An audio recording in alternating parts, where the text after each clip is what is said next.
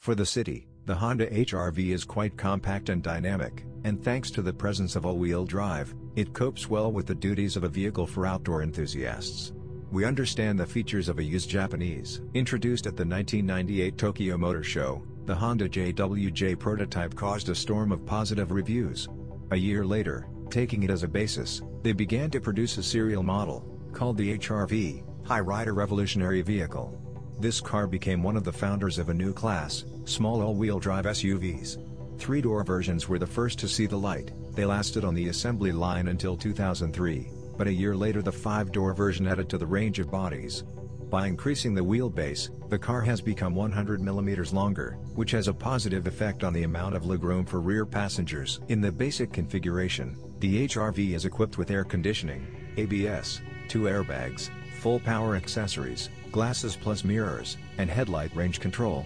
On richer versions, there are heated seats and mirrors, a sunroof, 16-inch alloy wheels, a CD changer, etc. The ergonomics of the driver's seat deserves praise. The controls are conveniently located, and the seat has a set of all the necessary adjustments, which allows you to easily accommodate a person of almost any height. The level of noise and vibration isolation of the cabin at altitude. All this greatly expands the target audience of the compact HR-V. The capacity of the trunk with the full crew is very modest, only 285 liters, which indirectly confirms the urban orientation of the car. There are other signs that indicate that the crossover is not intended for long trips. This is a low maximum speed, limited to 165 km/h, and a rigid short-stroke suspension, the vagaries of which are especially evident at speeds above 130 km/h. The quality of the paintwork is at a high level. The body is galvanized, but it is recommended to treat the bottom with an anti-corrosion coating at least once every 3 to 4 years. In addition, it is necessary to regularly monitor the condition of the fender liner. The car was equipped with two inline four-cylinder 1.6-liter gasoline engines with a capacity of 105, with a traditional gas distribution system, and 124 horsepower, with VTEC system. Despite the modest volume and power, both versions of the motor spin up quite confidently to high revs and pull well even a densely loaded car. The reliability of Honda units is legendary, and HR-V models are no exception. They practically do not require maintenance, except that once every 10,000 km it is necessary to change the oil, and once every 100,000 km, a timing belt with rollers.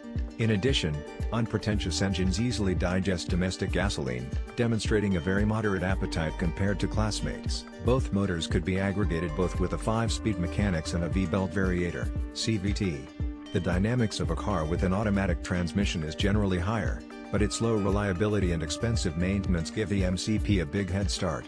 The main sign of a heavily worn variator is slight vibrations on the body at the moment of starting off, which is especially clearly felt on the gas pedal. It is recommended to change the oil in the variator every 40,000 km, and with an active driving style, even more often, every 20,000 km. For CVT, a special oil is provided, Honda Ultra HMMF, and it is strictly forbidden to use anything else there. In mechanics, oil also changes every 40,000 km.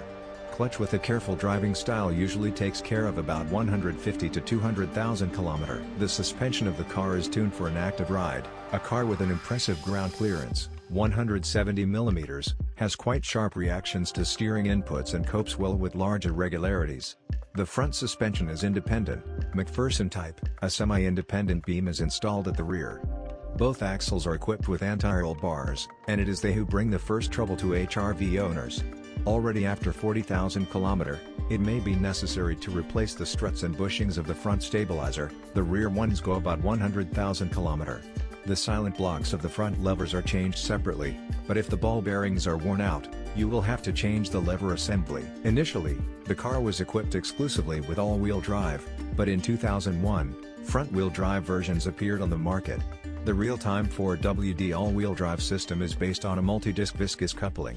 Its peculiarity is that on the pavement the car behaves like a front-wheel drive, respectively, and consumes less fuel. But as soon as the front wheels begin to spin, the rear axle is connected, which pushes the car. The reliability of the all-wheel drive is quite high, but it is necessary to monitor the anthers of the hinges and change the oils in the differential every 60,000 km. And only Honda Ultra DPSF or a newer VMT4 analog should be used. Also, Before buying, it is necessary to check the presence of backlash in the card and crosses. Its resource is 150 to 200,000 km, since the crosses do not change separately. If an unpleasant sound is heard when passing sharp turns, then a bulkhead of the rear gearbox is necessary. This problem can be revealed already by 80,000 km. The old Honda HR-V is a comfortable and well-balanced car, and with timely and qualified service, it is able to please the owner with high reliability.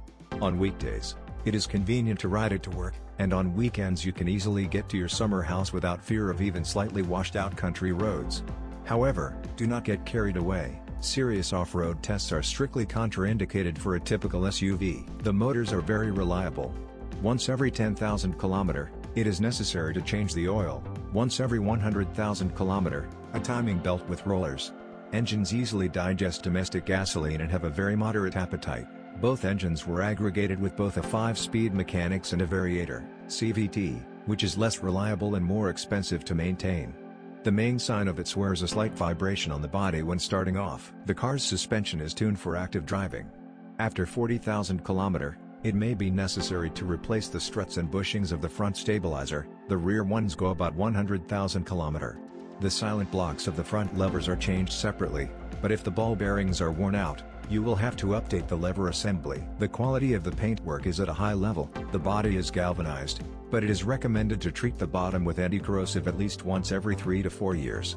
It is necessary to monitor the condition of the fenders.